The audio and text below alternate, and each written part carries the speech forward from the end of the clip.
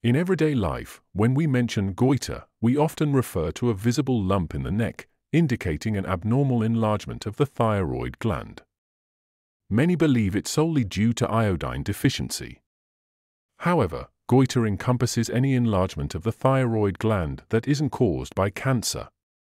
First, let's outline the 5 most common signs and symptoms of goiter. Visible enlargement of thyroid gland, the most noticeable sign, where the gland enlarges enough to be seen with the naked eye.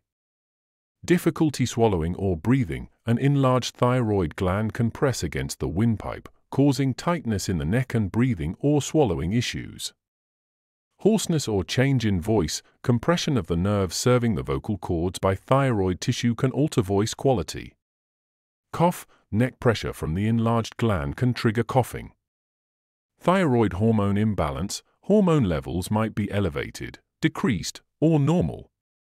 Symptoms vary accordingly, including weight gain or loss, intolerance to cold or heat, mood and energy changes, and heart rhythm issues. Common causes and their treatments. Iodine deficiency, historically the most common cause, especially in regions without iodized salt. Iodine is crucial for thyroid hormone synthesis.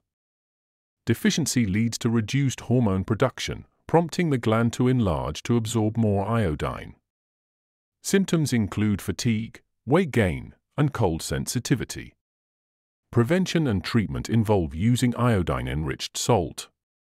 Hashimoto's thyroiditis, an autoimmune condition where the body attacks the thyroid, diminishing its function and causing enlargement. Common among middle-aged women, symptoms include fatigue, cold sensitivity, and weight gain. Laboratory tests show high TSH and TPO antibodies. Treatment primarily involves hormone replacement, such as levothyroxine. Graves' disease, another autoimmune disease, but it increases thyroid activity due to antibodies that mimic thyroid-stimulating hormone.